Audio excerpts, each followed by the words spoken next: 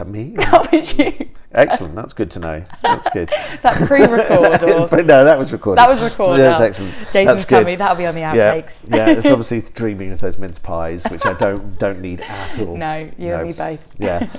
So, hello and welcome to 2020. Yes, it's a new decade. It's not a new lineup. It's me and Georgie sitting here. Hello again. Simon's probably rushing around doing various post New Year jobs. It's mad in the office. Yes, I think he's down there in a corner rocking himself. So back we'll invite him back to join us another when occasion. When it's not so manic. Yes, when it's a bit calmer. But yeah, we're sitting here in the sitting room. We're going to chat about what January holds and some forthcoming Deepdale events, and just welcome to this whole new decade and this whole new time and this whatever this year brings for us. We just hope that, as our New Year message said on our Facebook page, I hope that 2020 just brings you lots of adventures, lots of happiness, and most of all, lots of time for yourselves, wherever and whenever that might be. Of course, we are open all year and would love to see you if you're coming this way, but completely understand that adventures take all shapes and sizes and all forms. But hopefully what we talk about now will encourage you and excite you to come and visit us, even in these dark and dismal months of January and February. There's still plenty to do, isn't there? Plenty to do that's potentially going to brighten your month up, brighten your year up. If anyone's got any New Year's resolutions, come down, because there's so much stuff that you can do that might coincide with that. A lot of the events that are going on in January are events that have maybe happened at other points of the year, but they'll have a different theme to them. For example, some of the farmers markets, seasonal produce that we'll be seeing now that we wouldn't have been seeing later last year, and things like that. Yeah, so. And the farmers markets are lovely. They're really nice, and you get a really good chance to chat to the producers, which is a lovely. They're always really interesting people. Yeah. I don't know if I've ever met a boring, person, a producer. Cheese producers, I think, are some of the most fascinating, because they're just... Fudge producers are my favourite, personally. Yeah, but that's only because you really love the fudge. Let's face I'm not impartial to cheese either, actually. So have you got any New Year's resolutions? I'm not normally one to make New Year's resolutions. I think that you should be able to say, okay, I need to do this more at any point of the year. But having said that, I would like to focus my attention on doing things that I didn't focus on last year. So I would like to focus a little bit more on going out and seeing a bit more of the North Norfolk coast. I live in Wales, but there are so many places that I go and think, this is beautiful here, I really should visit here more often. So that's one thing that I would like to do, but I wouldn't necessarily call it a resolution. How about you? You're not going to strike it off a list if it's done. It's one of those things you want to work towards. I'll wake up and go, where do I fancy going today? After work. Yeah. No, I've made New Year's resolutions in the past and failed dismally within about 10 minutes of making them. So I'm not going to, but I'm going to get back into my running. Having had quite a break in this last few months of the year, I want to make sure I'm back into running. I've got no set plans to do any more half marathons or marathons or anything. You're not planning on, what about the park run and things? Oh yeah, park runs I love, and I love the atmosphere of those. So and of course they continue all the way through the year. So I normally go to Blickling, because that's my local one from home. But Holkham's a really lovely one, and I want to do the new Hunstanton one, which has not been going for very long, along the promenade, which looks or promenade, or however you want to describe it. I'd say promenade, but I'm sure there were others that would disagree. But that looks like it's quite fun, and that's growing as well. So there's lots of those park runs locally, and there's lots more in Norwich and stuff. And there's also, I've got to this year, I guess this is a determination, I'm going to do the Sheringham park run with the Hill of Doom near the end. The Hill of Doom? Yeah, I think that sounds like a Harry Potter the Hill of Sighs, event as or everybody something. kind of tries to climb this final hill after finishing their 5k. And just, apparently it's the breaker of quite a few people. So, but I'm determined to do that one. But the hardest thing for that one is getting up early enough to get there in time and work out where everything is. Not so much the Hill of Doom, just not the so early much the start. Hill of, it's the early start. So but fantastic. Well, you can get obviously some information about that on the website, but we've got a couple of park runs. So the Holkham park run is going to be on Saturday the 4th of January, so is the Hunstanton promenade, and they're every Saturday actually, 9 a.m. every Saturday. Fantastic. But there's the odd one which is different, so when it comes to sort of landing on Christmas and stuff, but on the whole the park runs are every Saturday. I didn't know that. Holkham has a slightly different arrangement due to the fact they have some big events in the in the park. Yeah. So if you're here kind of over the summer months and stuff, it's well worth just checking Double in check, advance.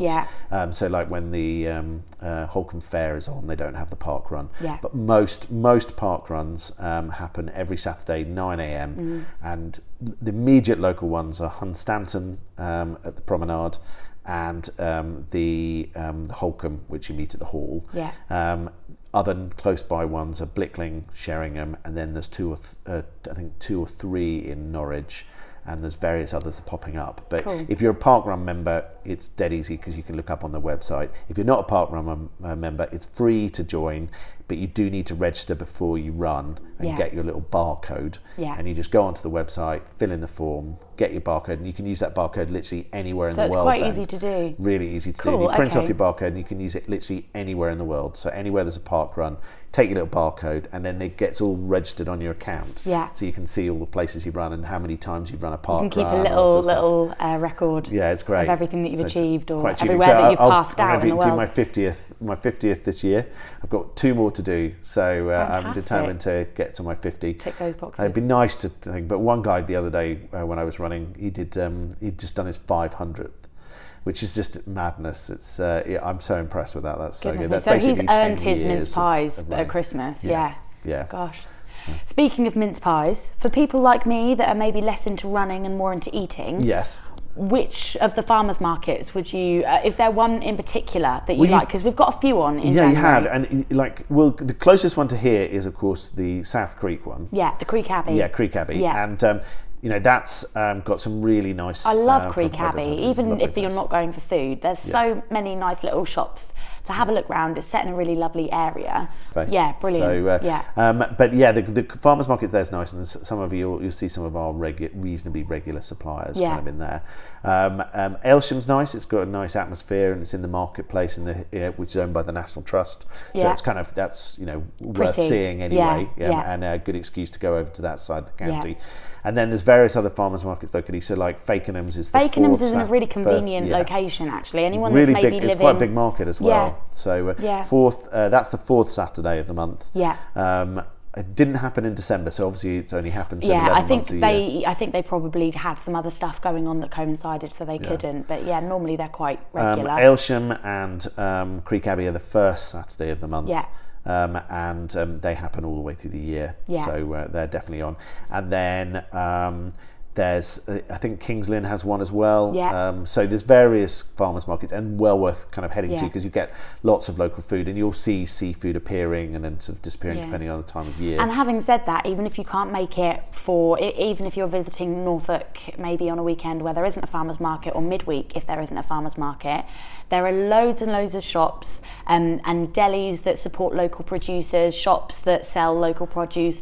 So it doesn't have to be a farmers market. A farmers market is quite a nice way of meeting new suppliers, but it doesn't have to be, does it? Yeah, remember these guys that are at the farmers markets produce food all the way through the year. Exactly. So if you can't find a local farmers market, then just ask in local shops and stuff. Yeah. Like I know Deepdale Stores here, the supermarket. Yeah, they do a they've lot been of really local good produce. at talking to lots of the local producers. So Yeah. they get the local chutneys, and all the veg. Nearly all the veg comes all from of the a local stuff that we had at supplier the and Christmas stuff. market, basically, Yeah. isn't it? Just splattered all over Norfolk rather than in one area. Yeah. So it's there's some really, really good stuff, and of course, what a perfect time in the year to go and walk on a beach, because you will There's get no the one beach else almost there. yourself. Yeah. Exactly. Yeah. And let's face it, if you come in summer, you can't walk on a beach here without hundreds of other people. Whereas this time of year, you can walk on Bragster Beach, Holkham Beach, and almost see nobody else, which is just glorious. It's really convenient, especially if you've got children, or if you've got maybe a dog that doesn't like, it isn't very good with lots of other dogs or lots of other people. It's a really convenient time, because even if you do focus on an area that is really, really popular, like Holkham Beach is really popular for dog walking, but if you were to decide to go somewhere to try and avoid other people or animals or whatever, then you could easily do that at this time of year, can't you? Yeah, and there's something really special and magical about big winter skies and that sort of thing. And I love it when people go, oh, there's no, you look out in the marshes, there's nothing there, it's just brown.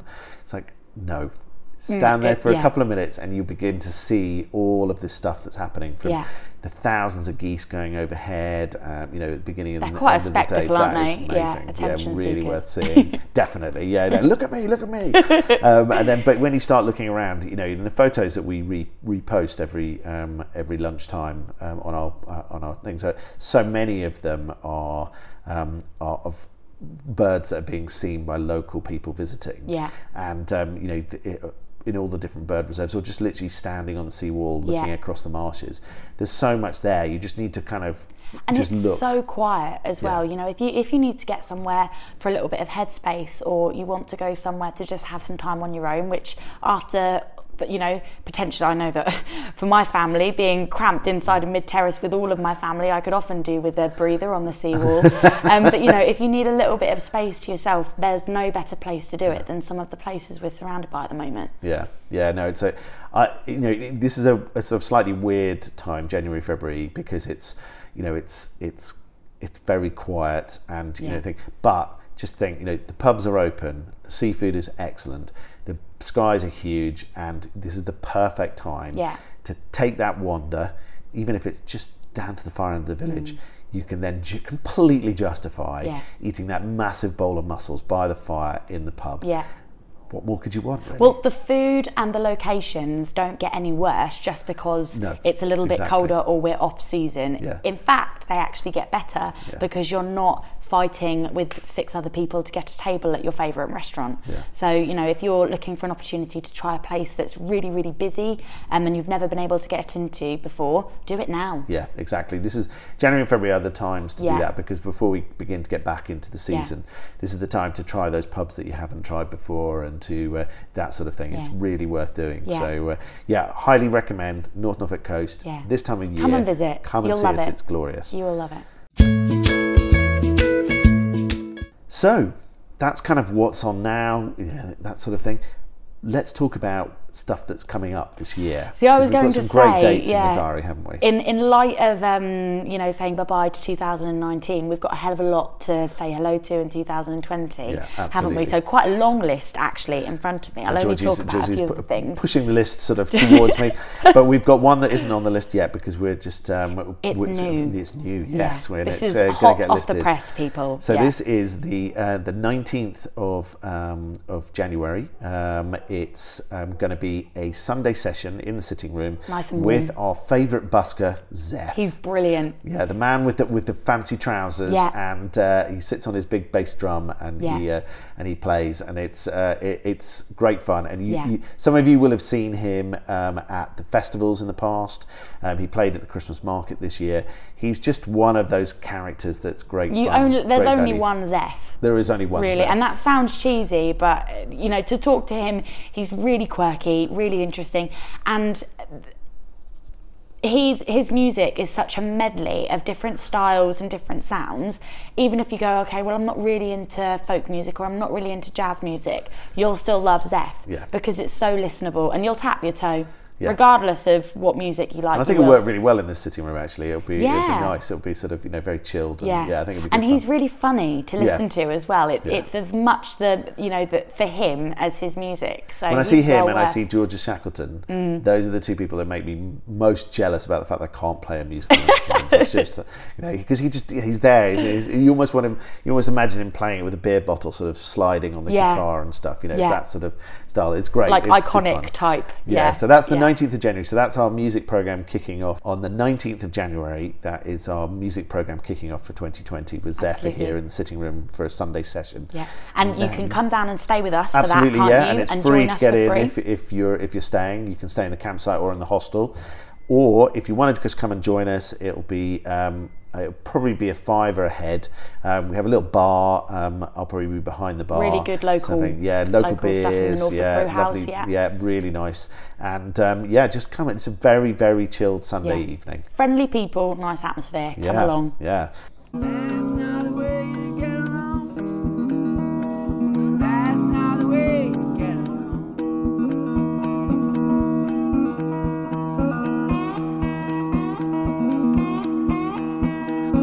And then exciting. I'm really looking forward to this. The Katie next one, Spencer, who's 16th playing, of February. Yeah. Katie is just lovely. I did an interview with her at the festival, which was in our podcast, our festival, which a lot of people podcast. actually shy away from. So I think it's testament to her that she didn't go, podcast? No. Yeah, exactly. And she's just such a lovely lass from up north. And, and it was just great chatting with her about the whole kind of, being a musician and what inspires her and stuff. Anyway, she's just been nominated for an award, Best Album of the Year 2019. So Katie, she's really well excited. Done, gal. Good job. So she's going to be fantastic, and she's playing on the 16th of February. That's our Sunday session in February, and that will be marvellous. Yeah, it will just be lovely to have her here, and it will be great fun listening to her. And I think that one we've already begun to sell tickets online, and people are booking in for. So there's already quite a lot of interest in that. Yeah, maybe get your name down sooner rather than later for that then, because there's only so much room in the sitting room if we do decide to have it in here for weather reasons and stuff. So get your name down for that.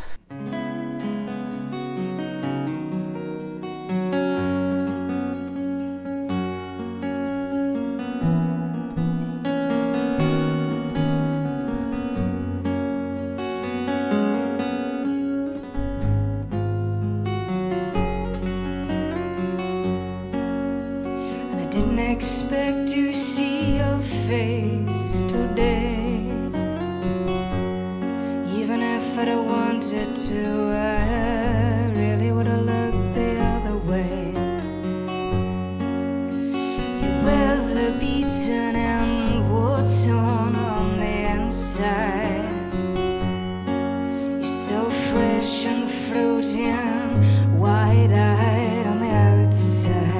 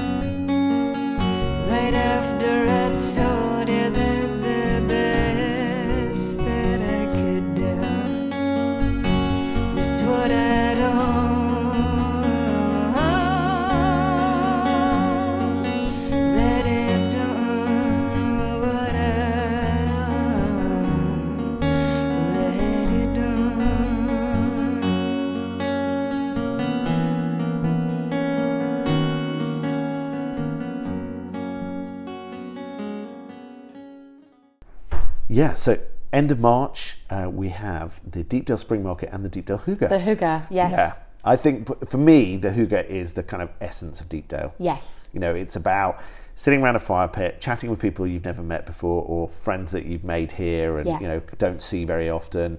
It's about a bit of live music, but it's about getting out, walking, seeing the local area. It's about meeting local producers because we have all the Norfolk artisans that come for the spring market.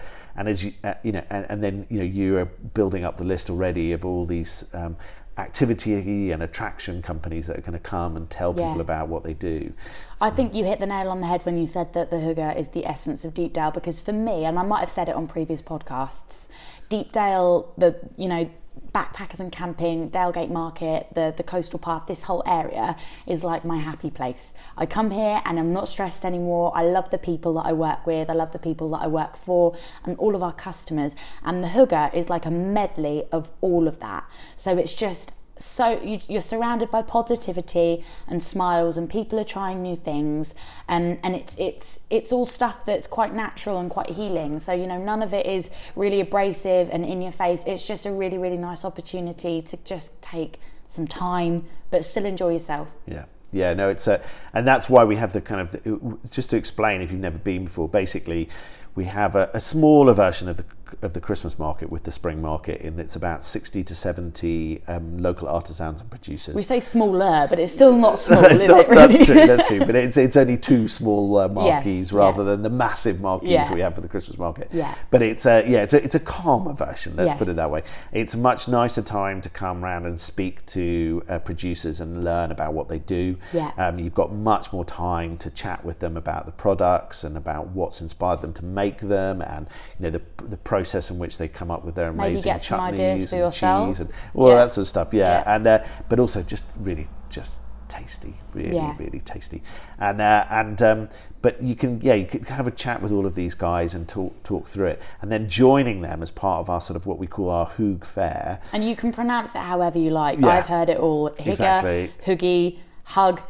Hygge I quite like, actually. Well, actually, but we go Hygge, I heard really. a Danish guy saying, he was being interviewed, and someone said to him, "What is Hygge?" Yeah. I don't think they called it Hygge. I think they called it something else. It doesn't directly translate, does it? No, because he said to them, look, you could use the word hug. It would be so similar. It's about having inner happiness. Okay. So it's whatever your inner happiness is. So your North Norfolk coast Hygge would be quite different to your London Hygge. Yeah. So what you go to do in London, the bars you go to, or the place you go to eat, the culture, or the culture, and all that stuff, will be quite different to what you want to do on the North Norfolk coast. So if you come up to the North Norfolk coast, it might be walking, cycling. It might be dog sitting walking, in a pub. It might be pretending you're doing all of those and then just going to the pub and enjoying seafood. It might be any of those. That's me.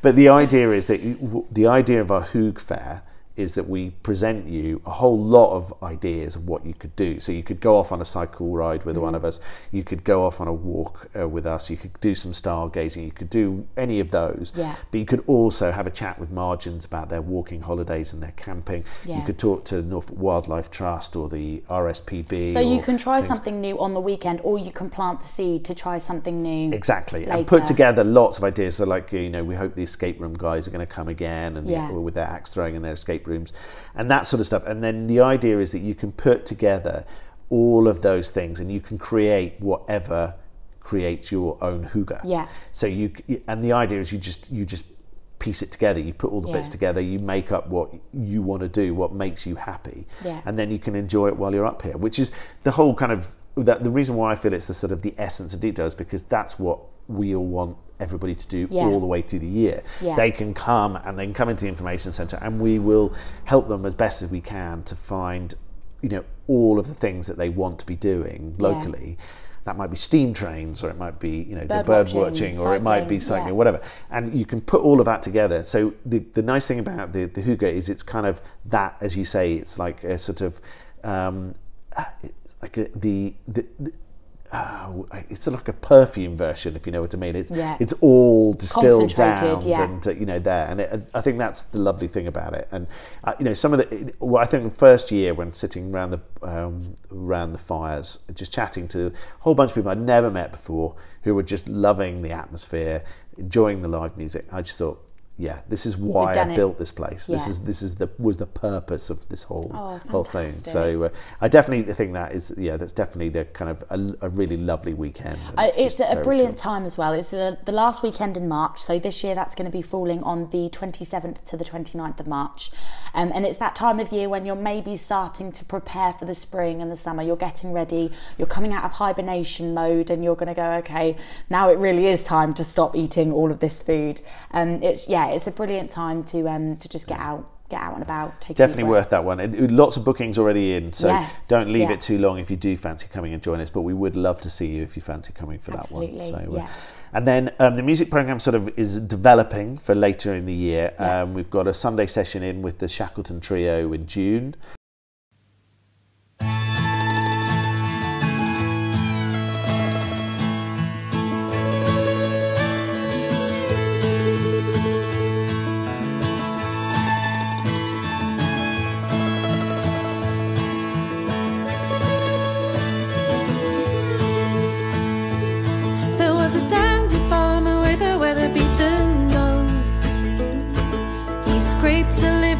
Spent it all on clothes.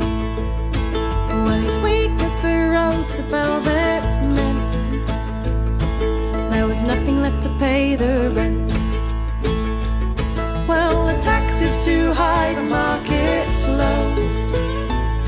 I see fancy shoes every place I go. And the farmer to his landlord went. Well, there's nothing left to pay the rent.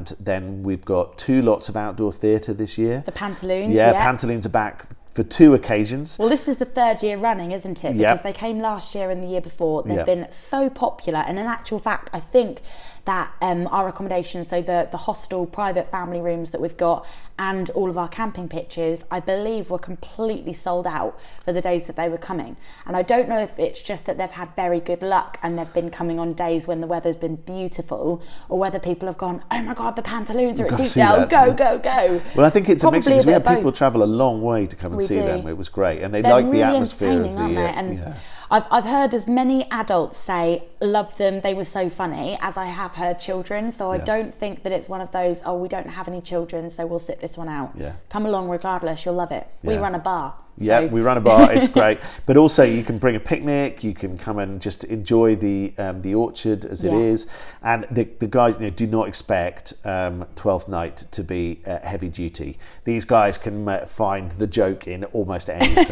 It's very light-hearted. So if you're looking for a sort of deep, serious Shakespeare, these are not the guys for you. Not the Pantaloons. I think the clue is in the name, the loons. Absolutely. Come and enjoy the thing. If you've not really enjoyed Shakespeare before, then this is the way to introduce wean yourself onto it. Yeah, because they will make it funny. But they're not just doing Shakespeare, are they? So they're doing the 12th night, which that's one in July. Yeah, so the 17th of July. But they're also doing Sherlock Holmes, which is interesting because I've only known them so far with us to do Shakespeare.